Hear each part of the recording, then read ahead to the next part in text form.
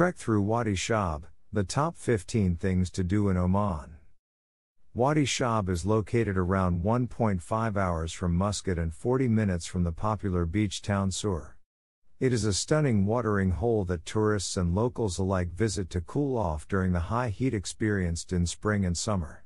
It features a huge sparkling blue pool of water and a hidden waterfall, surrounded by a gorge. Please note that in order to view the waterfall, you will need to do a bit of a hike of around 40 minutes and swim through 2 different pools of water.